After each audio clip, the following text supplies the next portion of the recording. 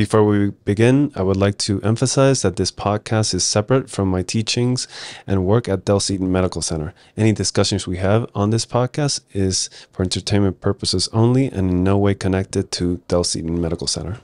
Hey guys, welcome to another episode of Life of Flow. Today we had a great discussion with Scott Nelson. He's the CEO of the company FastWave, and he'll give us a little bit of a, I would say, tour de life here about where he started, how he got to where he is, and some of the future projects. I thought it was very entertaining and lots of tips and tricks for you entrepreneurs out there. So tune in. Vamos. Let's do it. Two vascular surgeons walk into a bar and come out with a podcast. We are talking everything vascular and not. Welcome to the Life of Flow podcast. We launched the site on a whim in early 16.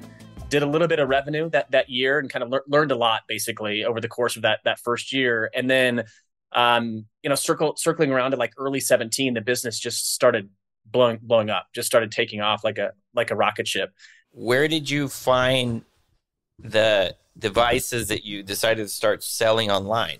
Initially, we tried to identify something that we could use off the shelf, right? That didn't require a ton of customization, but that met certain quality standards. And so, initially went to Alibaba, actually. This was back in the back half of 2015 to figure out what manufacturers, if any, we could potentially work with and leverage off the shelf devices and with some minor modifications versus wholesaling, building a custom product. Because as you guys probably know, that process is pretty intense from a capital perspective as well as a timeline. And we just wanted to see, is this thing going to work, right? Before pouring, hundreds of thousands of dollars into it. And I think that's one of the key lessons for anyone that's listening, that's sort of bent towards, the world of startups is try to first determine if you're going to have product market fit, right? Before you throw too much at any certain project. That's the key. And if you can do that in a really lean and efficient way, that's phenomenal, right? Because you can just try a lot of things without wasting too much time or capital on any one thing before there's traction. And so just identified circling back around to your question, Miguel, identified a manufacturer, and that's what allowed it, and we tweaked and modified an off-the-shelf device, and that was our first version, right, that we commercialized online. And the company, I mean, just to kind of put it in perspective, the company took off like a rocket ship. So we went from zero dollars in revenue to mid $20 million in revenue within a few years, entirely online, direct to consumer. And so no other channels, no retail, no wholesale. That was it. But that, I think, that's just a testament to trying a lot of things, right? Being curious and trying a lot of things and just getting a number of reps in. Did you have any experience managing, companies, working the logistics, supply chains, anything like that? Or did you just win? Yeah, I think my experience in large strategics certainly helped to a certain extent, right? In a number of ways. One is I grew up kind of in the commercial world and in sales and in marketing positions, so I think naturally I'm decent at that. But then inside a large strategic, if you're in a kind of a marketing capacity, a lot of times you're interacting with R&D, supply chain, quality, regs, so you get to touch a lot of different functions, and so I think certainly that helped. But that experience with Juve was really the first hit, right, that I really had on my own. And I think for anyone listening that's interested in this sort of world, right, of entrepreneurialism, whether you've got an idea for a device or something else, like it's about taking swings at the plate, right? Getting reps in and taking swings at the plate.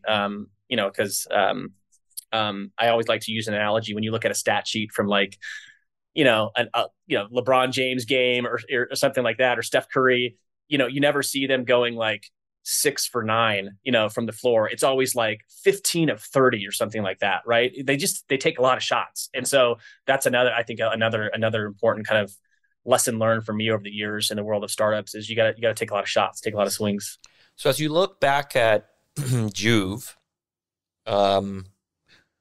what would you say were the key components that acted as catalyst to you converting a $0 to $20 million project. Right.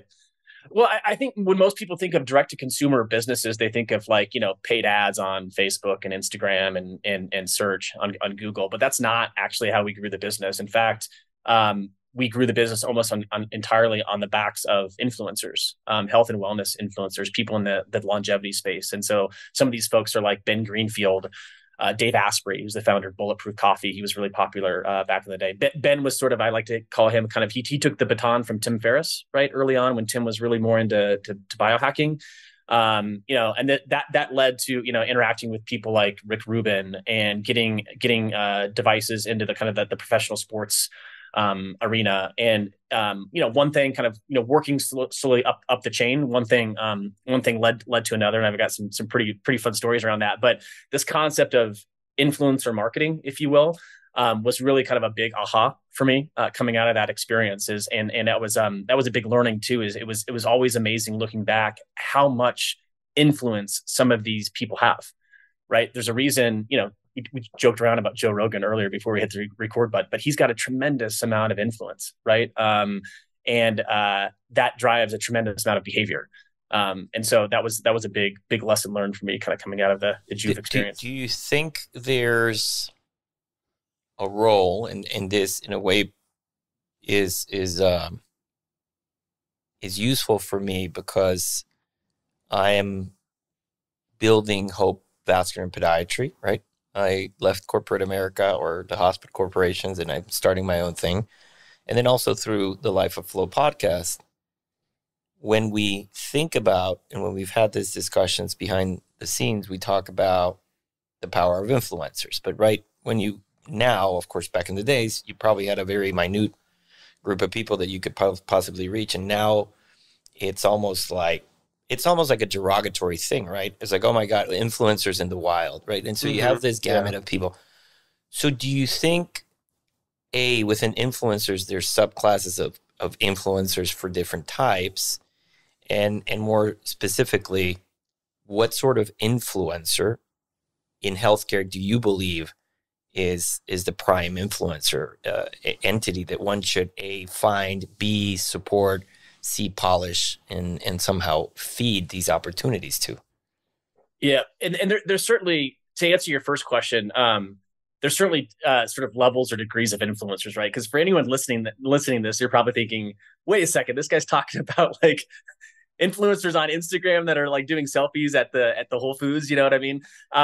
No, I'm not talking about that world. I mean, I am to a certain extent, but I love this concept of influencing for good. Right. And so I think there's a lot of, physicians and clinicians that listen to the Life of Flow podcast. And the argument I would make to you listening is that don't view that word as derogatory, because you have a lot of influence and you can use that influence for good, in a very, very, very positive way. And so when I talk about influencers, I think it's best to kind of frame it up around that, but also don't be afraid of that as well. Kind of lean into that, because you do have a remarkable amount of influence. And that was one of the key things that I realized coming out of that Juve experience, is that the best influencers, quote unquote influencers, that we worked with were very, very thoughtful.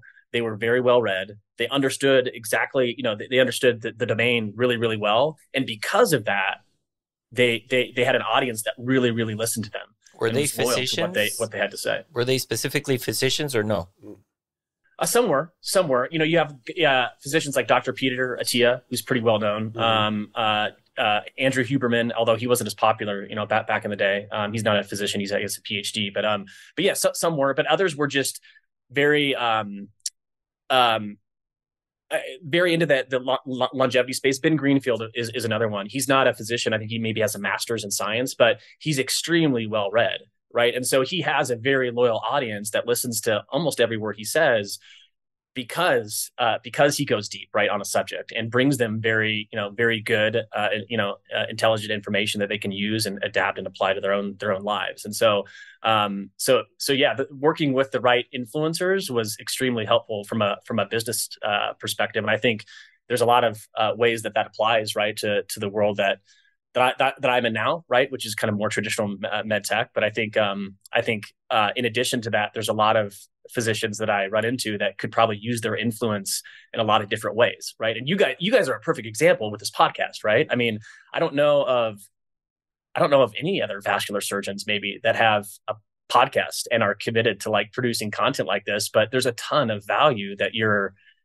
delivering, right, to an audience that will trust and begin to kind of intimately know you guys personally through the audible word. And so I think that's a really, really good thing, and I think that's a kind of an untapped kind of concept, right, in the world of in this kind of world that we operate in. Yeah, and going back to the influencers, isn't like keynote speakers that isn't big medical device, BD, Medtronic, Boston has been doing that forever.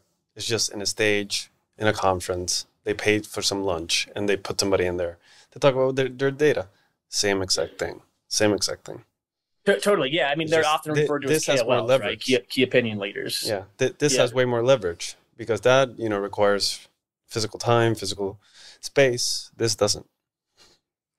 Yeah, exactly. And I would say that this concept has been around for quite some time, right? When I say influencers, someone that's spent their career in MedTech would say, well, you're talking about KOLs, right?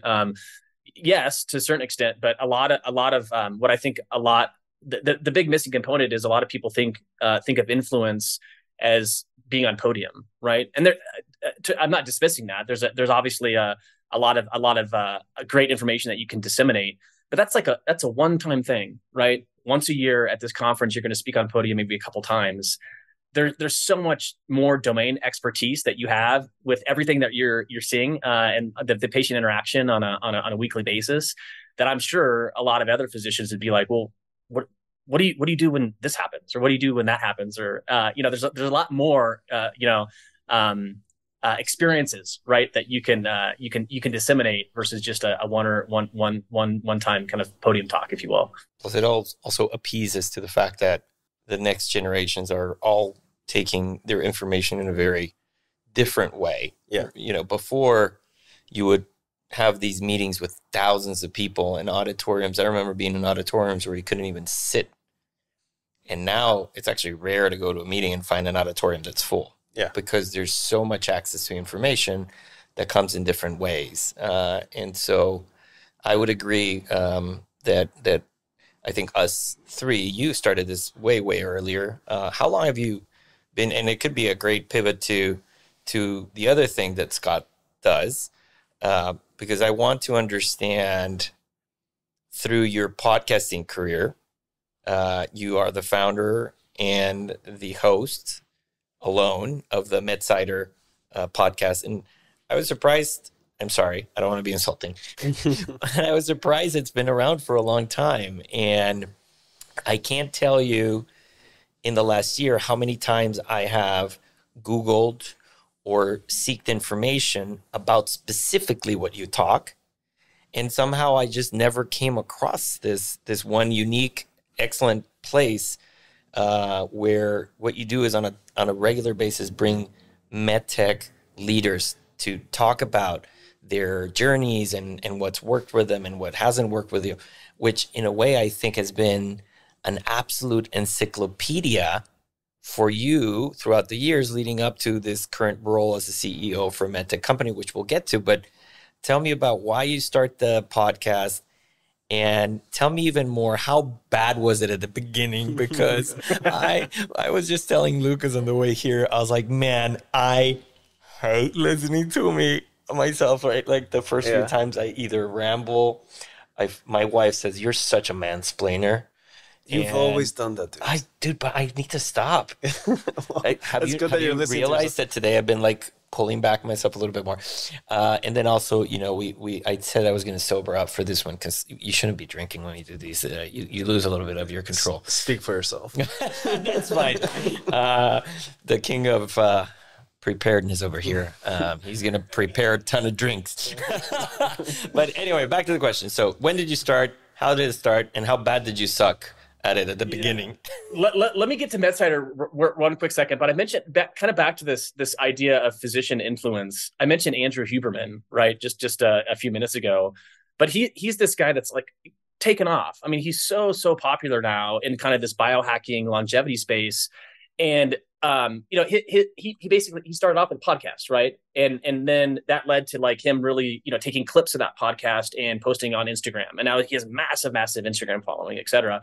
But he's influencing for good in a reasonably unique way, right? At least unique to probably the academics that he's around at Stanford, as an example, right? So there's a lot of different ways that you can disseminate information and have influence. But like that's why I'm a big fan of what you guys are doing. Is like start with a podcast and kind of see where it goes. And that's sort of what I did with MedSider, just to kind of circle back around to your question, Miguel. I started the show, gosh, back in 2009.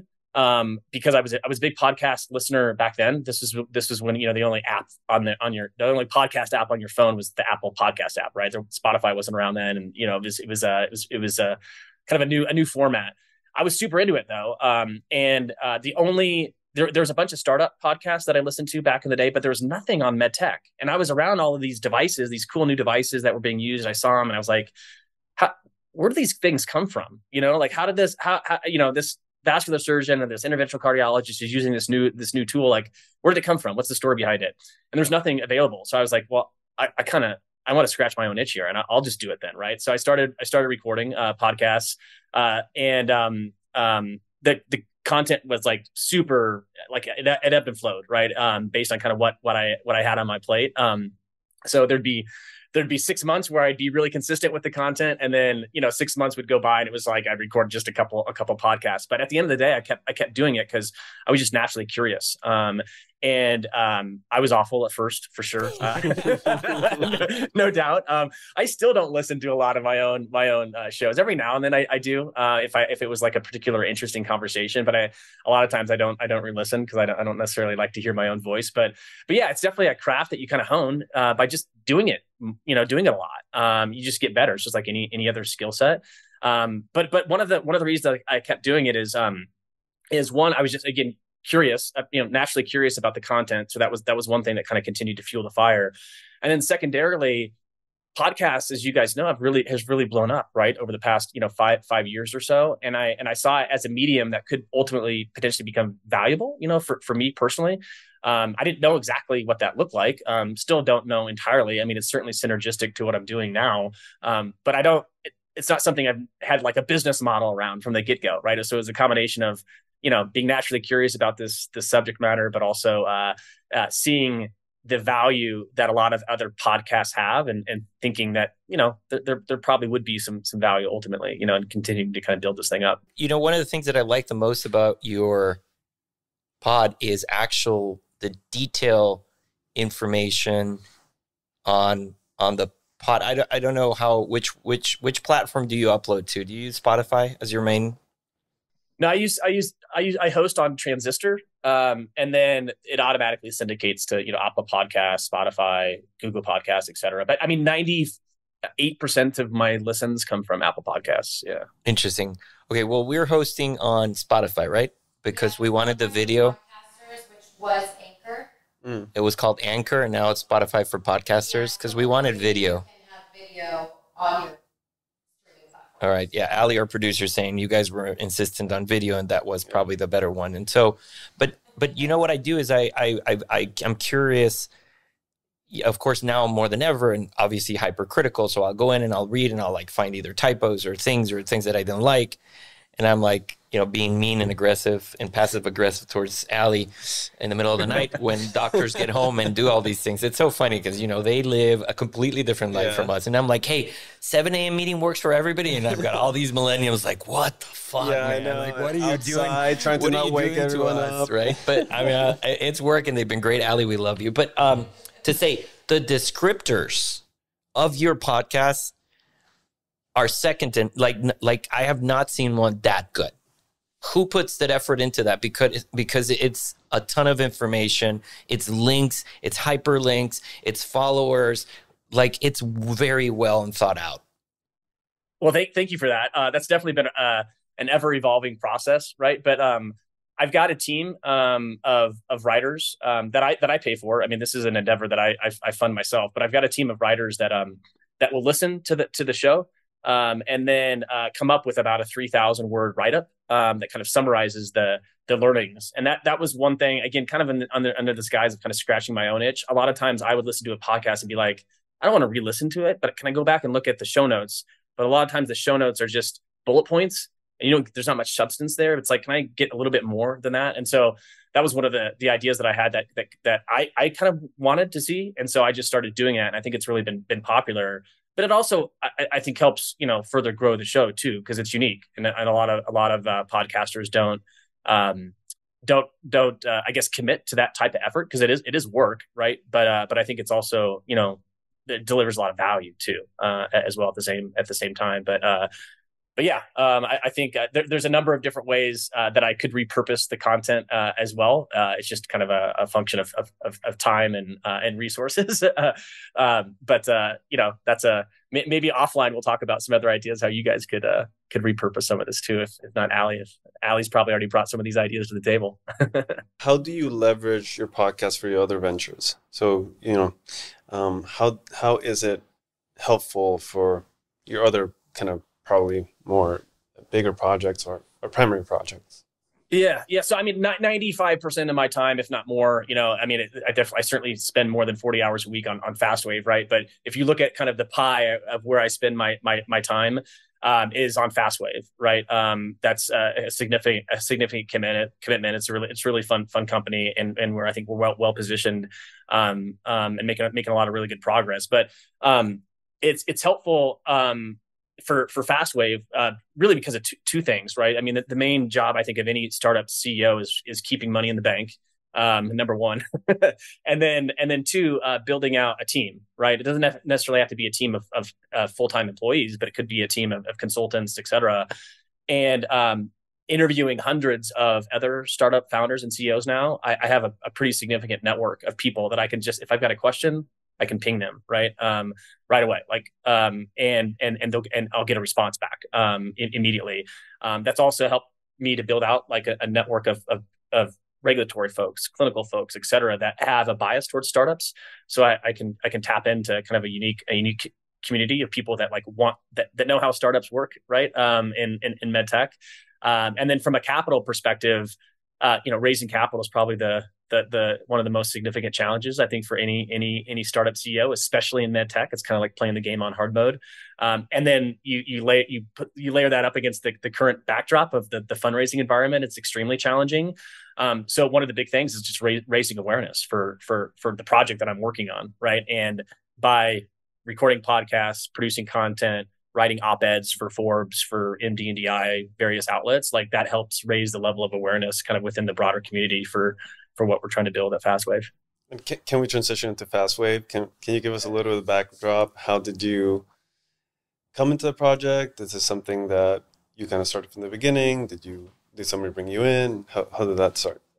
Yeah, well, it was spun out of a kind of a venture studio. I like to call it that because it probably resembles more of a venture studio that I'm involved with called Big Sky Biomedical. And a lot of the projects that we work on come from physicians, right? So we have kind of a unique model around, hey, Dr. Smith has this great idea. How do we actually bring this to life? And so it was kind of a project that spun out of that. FastWave didn't necessarily come from a physician per se, but we spun it out of that venture studio. Actually started working on it as a quote unquote project back in mid 2020. And decided to pursue it with more rigor because of a couple things. One is that we expected intravascular lithotripsy, or IVL, to continue to be utilized on a greater basis. I think which is held or come to fruition for sure, in large part because of Shockwave Medical's great execution. But in addition, when the USPTO ruled almost overwhelmingly in favor of a company called CSI, their IPR efforts to invalidate a lot of key patents that Shockwave had, we thought that was a classic why now moment for us to get to pursue the project with more rigor. And so we started working on it as a team in the back half of 2020, spun the company out as a Delaware C Corp, a standalone Delaware C Corp in early 21. And then pursued a Series A round of capital and closed on that about 6 months later.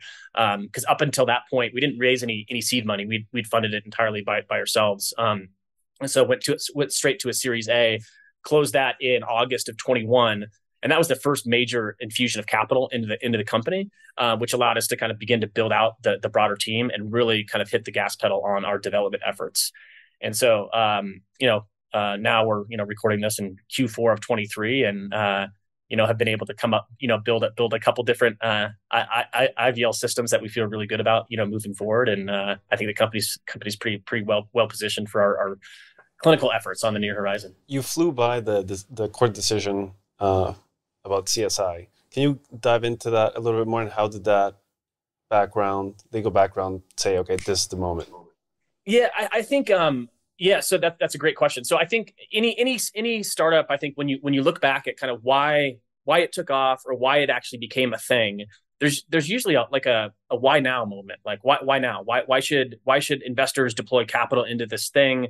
Why should a group of people come together to work on it, et cetera? There's always sort of a why now moment. And if the USPTO hadn't ruled almost overwhelmingly in CSI's favor, we probably wouldn't have ever worked on the project. And what I mean by that, just to be a little bit more pragmatic, is CSI, Cardiovascular Systems, they were recently acquired by Abbott.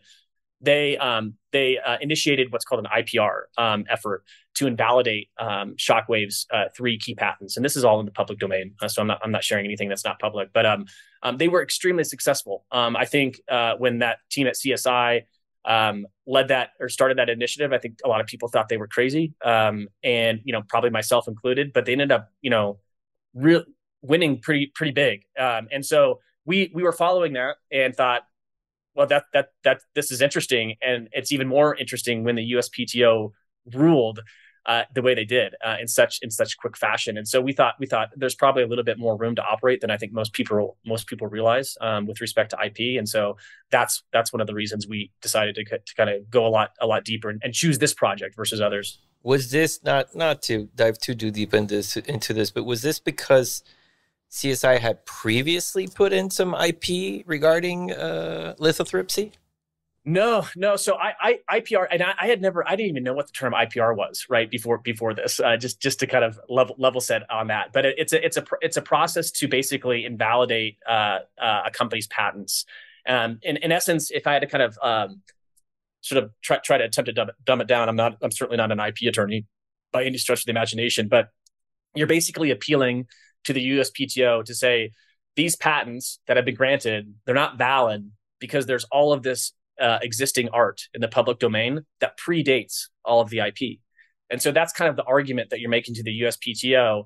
And surprisingly, the USPTO agreed almost overwhelmingly and said, yeah, we agree. There's a lot of art in the public domain that predates all of Shockwave's patents. So like these 3 key patents that were invalidated, yep, we believe and accept your argument, and they were invalidated.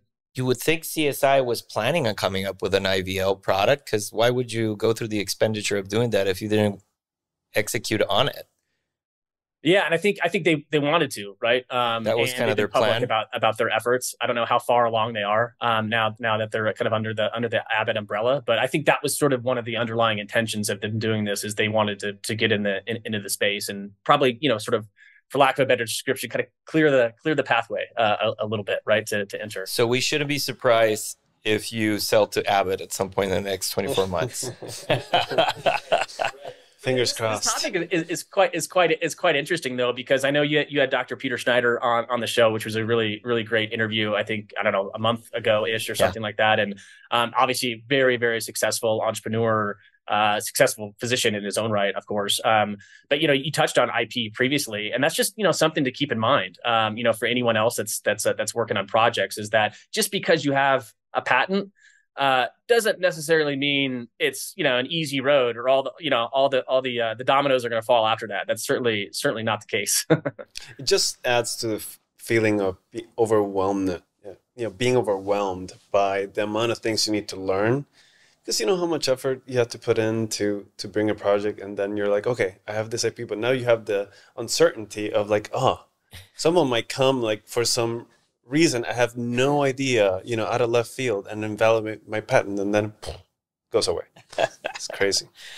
One of the things I'd like your opinion on this, you're mentioning Peter, and I think Peter is a great guy, but he's also very smart politically and very politically correct. So I try to tease, kind of to throw some treats in and see how much I would get out of him. But he was very shifty and very smart in not addressing it. But I wanted him and now you to give me a comment on the complicated position that we as physicians get ourselves in when we are working with companies at a startup level, being that, to your point previously, we have this trust in the community and we can exert our influence in a way, right? And so how do you maneuver conflict of interest in the setting of entrepreneurship when there are certainly more physicians nowadays than before interested in coming up with technology and ideas? And we have a lot of young physicians that come from engineering backgrounds. And so I see this more and more, but it seems like regulatory pathways change a lot, are very shifty.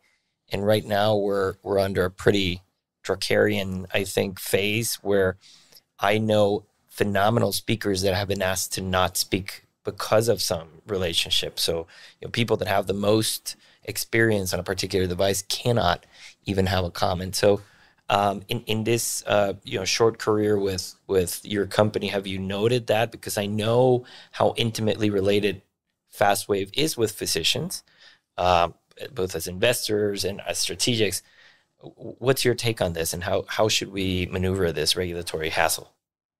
Yeah, no, it's a great topic, and I'll maybe try to offer some things from my perspective on how to navigate this, because it's very relevant to what we're doing at FastWave. We just closed on a round of financing fairly recently, and it was a significant amount of capital, and the overwhelming majority of it came from physicians, which is we feel incredibly grateful for that, right? Because it's, to have the support of domain experts that are saying, I like that technology, there needs to be another player.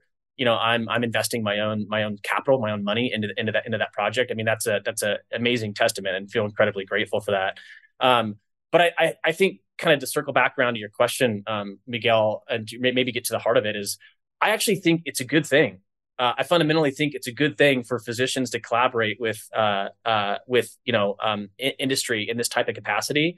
But it could go one of two ways, right? If you have sort of the wrong players, right? Then I think it leads to people, a lot of skepticism. But if you're working with the right people, right? Peter Schneider, since we brought him up, is a great example. He knows how to sort of divide the worlds, right? And he's not going to, when someone, whether it's a venture capitalist or a strategic company that's interested in the company, is going to ask him about a particular product or system or whatever device, he's not afraid to disclose that and be transparent. And I think that's the key, because I think we've all been to conferences where a physician will get on podium and start their talk, and they rattle off a bunch of disclosures as it happens so fast, and the slide is like 5 seconds, and it's like, what like what's your involvement in this or this product? But I think if you just address it up front in a more genuine and transparent way, it's relatively easy to solve for, right? Because everyone, physicians and people on the industry side, they know how all of this works, right? The two parties have to come together. Industry is not going to function without collaboration with physicians, and you guys aren't going to get new technology or devices to use without, a group of people, investors, business folks coming together to actually build it, and so the two have to collaborate together. But I think the key is just transparency, right? And being honest about kind of, the particular, company or startup or whatever that you're involved with. Does that make sense? Yeah. I'm going to go off on a tangent here. You said as always, you said you just went through a round of financing and a lot of them were physicians. Where do physicians that don't know you or don't know about your company go to find information about these opportunities? So you have your IVL, super hot topic, competitor to Shockwave. That's kind of a no-brainer if you have the data to go into. Where do I find out about that? And because I feel like I missed that. Yeah. I wish there was almost like an angel list, right? Or something like that for specific for should be these deals. I think there should be a thing called MD crowdfunding. Yeah. Like just MD. Think about an open platform. How needed is it that there could be an MD crowdfunding platform where new devices get put out there, and as a physician, you get to analyze it, and the only thing is obviously you're going to play with less. But I'm sorry to interrupt. So it's like, okay, brilliant idea. Let's build this other company for MD crowdfunding. Yeah. Well, it's never been easier actually to execute against that idea because of the new regulations in investing in startups. WeFunder is a good platform as an example, and they've got some device and life science companies on that platform. But this idea of raising money from a community, it's really kind of picking up steam. One of the companies that I saw do it really well was in the life sciences space was the company called Levels Health. And they were the first company to take a CGM and basically put an app, a wrapper around that to make it very easy for a consumer that doesn't have diabetes, but just wants to kind of measure their, how they respond, what their insulin response is to certain food. They were kind of the first ones to do that, had a huge waiting list and ended up raising money from I think $5 million, I believe specifically around that number from their community. So I think this idea of having, a Kickstarter-ish type of platform, a WeFunder type of platform specific for devices, I think could make a lot of sense. But, Lucas, you raise a good point. I think there isn't like a one-stop shop to kind of go find, new or interesting deals to potentially invest in. Usually it's just word of mouth, right? Knowing that, so-and-so does a lot of, MedTech investing, or this person in industry, I'll give a shout out to a guy like Gary McCord, who is an exceptional business person, but is just, has the Midas touch when it comes to, early stage private companies. And so a lot of people that know Gary know that, hey, if he, if he thinks it's good to kind of invest in, a lot of people will just, will trust him because he has such an amazing track record. And so I think, there's a lot of offline kind of word of mouth, right? In terms of trying to find and discover these types of opportunities. So what's next here for FastWave? Where are you guys at, and what should we be expecting here in the next few quarters? Yeah, exciting times for sure. We're just on the precipice of starting clinical work. So really excited about what that looks like. We'll commence on that in early next year, and that will accelerate into pivotal trials as well for regulatory clearance and approval. But we've been public about this. We're working on multiple IVL systems, right? So not just one. And so we're really excited about both. One's probably a little bit more of a next gen type of platform. But super excited about the opportunity there. Are you looking for peripheral, coronary, or both? Both. Okay. So your catheters currently can potentially do both, or are you at the stage where you only have sizes for certain indication? I guess without being mindful of if that's a question that could be spoken. I don't know. Yeah. Maybe I'm overstepping. I don't know. We're working on balloon catheters for both applications, right? So, sizes and lengths for peripheral and coronary. What do you think it is? What's the opportunities you see in IVL as compared to, where do you place it? What's it competing against? Is it competing against POVA? Is it competing against atherectomy? And why do you think it has an advantage? Because to be honest, obviously, if there's recalcitrant plaque, IVL is a good choice. But in my mind, saying an SFA is not my go-to. I might be completely wrong about that. But the paradigm hasn't shifted in my mind where I'm like, okay, IVL is at the forefront of my treatment paradigm. So I know it's extremely safe as far as embolization rates and the such and increasing compliance. But I find the limited length of the catheters a limiting factor with the current catheters that we have. So I think that might be a big hurdle. But yeah, where do you see it? Where do you think you have the advantage? And how are you going to convince me to change what I do? Yeah, it's a really good point. You touched on a number of challenges, right, with the current IVL technology on the market. And this is not to undermine what Shockwave has done. They've done an exceptional job kind of creating, making this technology available. I think it's definitely taken off more so in the coronaries, right? You can see that with their publicly reported revenue. And so in the coronaries, I think it's definitely it's definitely more of a default part of an algorithm in the coronaries in terms of vessel prep. Before a DES is implanted. For peripheral applications, there's a lot more constraints though, right? Length of balloon being one of the most significant ones. And I think until that challenge is solved, which I think our next gen system, I think will possibly do that. Until that challenge is solved, it's going to be quite challenging to use on any sort of consistent basis in the periphery. I think below the knee applications for really complex diffuse disease, I think there's a lot of opportunity there as well. But length of balloon is certainly a major challenge for peripheral applications. I might be wrong on this, but Shockwave doesn't have a CPT code, right? So are you guys, I agree with the below the knee problem. And I think if you have a 100 millimeter balloon, I think that would be great. But it's a very expensive catheter that doesn't get paid for. So have you guys thought about that? How are you approaching that? Yeah. Talking about reimbursement? Correct.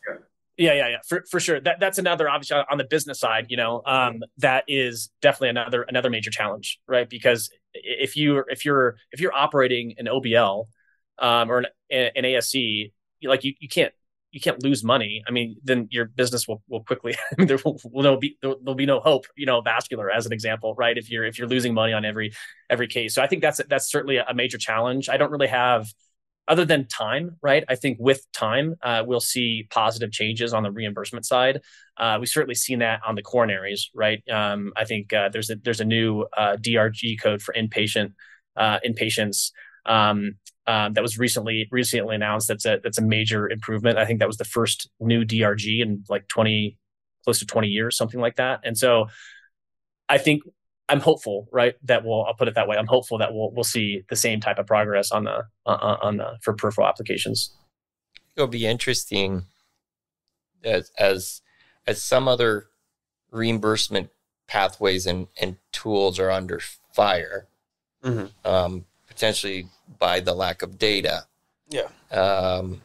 If data does pile up to prove beyond a reasonable doubt that there is a place for IVL, I would not be surprised at all is as some codes kind of degrade in the reimbursement that there's a compensation to allowing physicians to treat some of these more complex things. Because there are tools that we use on a daily basis that, again, to the Twitterati out there that hate it, yes, are not based on some huge amount of data. But for those of us that do cases, we know that certain calcium, if you don't use an atherectomy device to try to modulate that plaque, you are going to do nothing. You're going to have an underexpanded stent. Yeah. You're going to have severe restenosis. That patient's going to be back. And yes, understood, we need more data, but it's not there. It doesn't mean that the tools should just poof and get out of our hands as they're starting to get at this point by the endless denials that we're all getting and facing into. But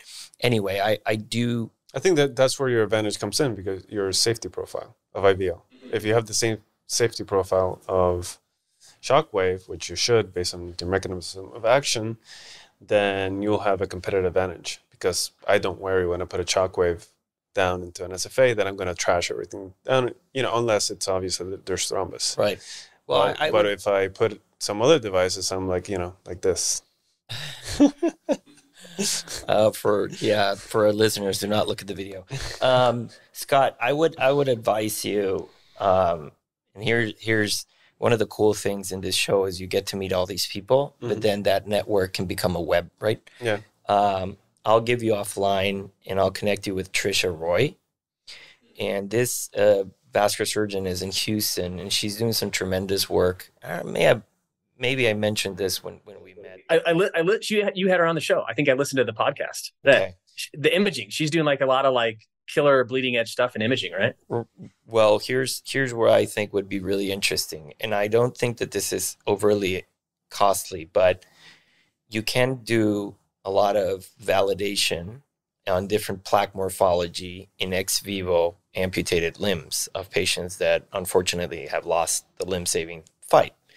And so in order to convert that into a win for society.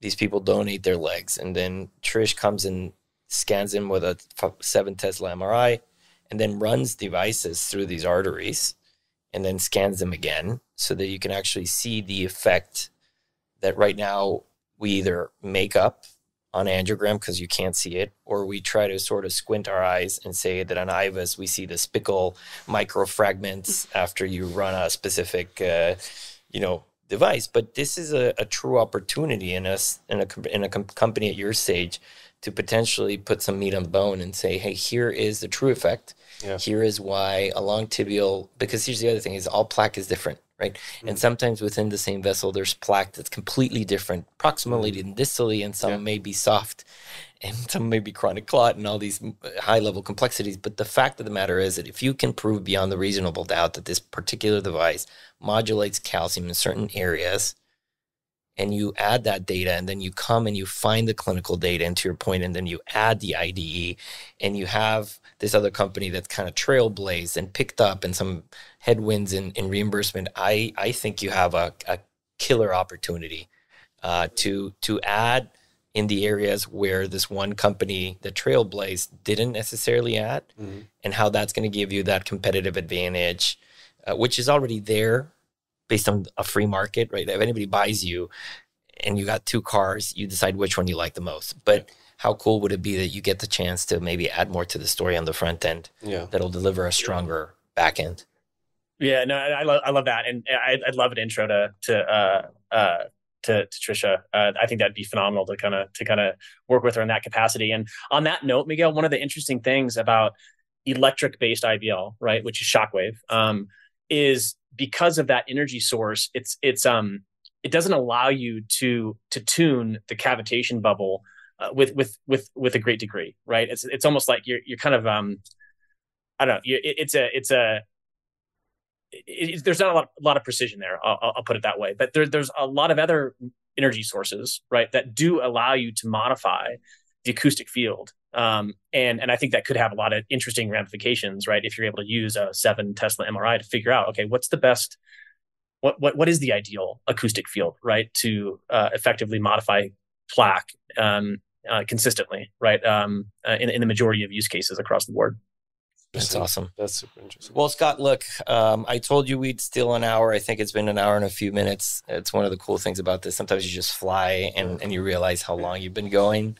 There's no true perfect podcast time. It just is what it is. It is what it is. But I want to be respectful of your time and your work. Thank you very much for coming, for being here with us. It's been awesome, inspiring in so many ways. And hopefully we can have you later on when you've progressed a little bit more on this awesome project, and you can tell us a little bit more. Yeah, when you sell and you're like off in the Mediterranean, like with a linen shirt. He already sold you and made a ton of money. Come on, man. Well, he's already in it. He's on Starlink. He's up in space. Yeah, he's with Elon. That's right. We didn't ask him where he was. Thank you enough, guys, for having me on. We covered a lot though. We talked about Instagram influencers, right? Bright red lights, and how to tune an acoustic window on an IVL device, right? I mean, it's just been fun. I love what you guys are. I really, really genuinely love what you guys are doing, for sure. And hope you continue to push out this type of content. Thanks. You want to plug in your podcast? Yeah. MedSider. It's MEDSIDER. MedSider.com is the website. You can just do a search on any sort of podcast app and you'll find it there as well. And then FastWave Medical's FastWaveMedical.com, just as it sounds. So yeah, those are the 2 things that I'm mostly working on these days. FastWave being the big one on the plate right now. All right, Scott. Well, thank you very, very much from us to you.